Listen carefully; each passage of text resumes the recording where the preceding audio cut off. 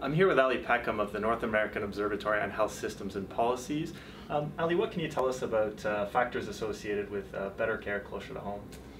Well, we recently did a rapid review and we looked to understand what types of elements seem to be associated with high-performing healthcare programs that are intended to offer better care closer to home.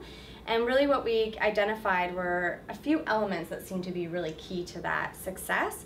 One of them is being, providing caregiver support and acknowledging that care that is provided closer to home often includes caregivers. Another one is that we have to offer a variety and a range of programs. It's not just one type of program that's likely to support someone living closer to home.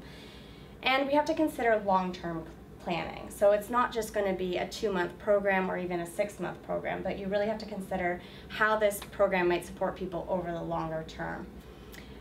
Individualized support, so it really needs to be personalized to what the person who's requiring support needs in order to maintain themselves at home, as well as their caregivers.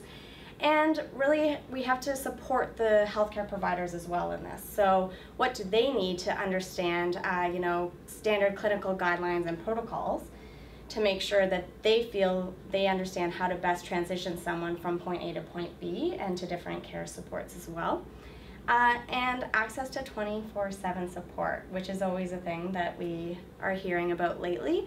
That can be difficult to provide, but that can be done through even just a telephone service line.